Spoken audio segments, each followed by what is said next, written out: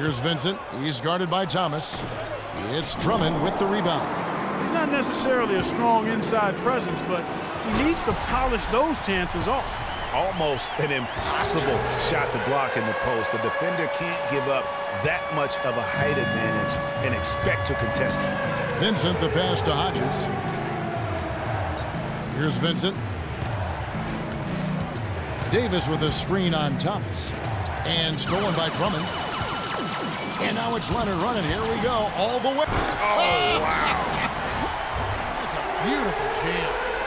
And guys got careless with the ball there, and the turnover leads to the big stuff. Once he came up right with the steal, he went straight on the attack. That's exactly the way to do it too, Kevin. Go hard to the bucket and don't let them set up the defense. And that replay sponsored by Kia, the Kia Slam Cam, giving us a great look at that one.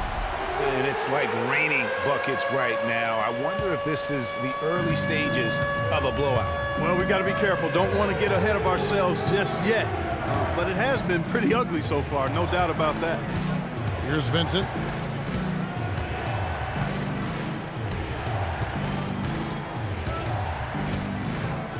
Down to 5 on the shot clock.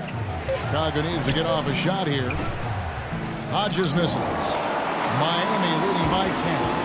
Left side, Leonard. And he makes no mistake on the slam dunk. How about the start that they've gotten off to here? Huge lead, and we're still in the first quarter.